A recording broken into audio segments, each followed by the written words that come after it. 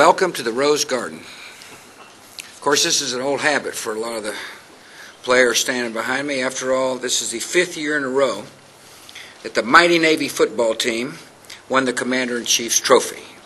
And we're here to congratulate them on that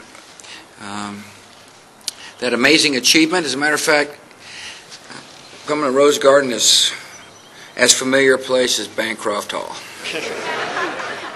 We welcome you here and we congratulate you, Coach. Thanks for coming. Proud you're here.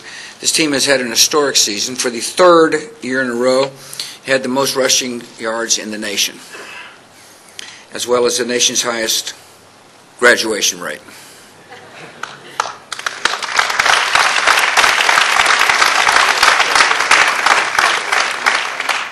You went to your 5th straight bowl game. And, of course, you accomplished your most important goal. You beat Army.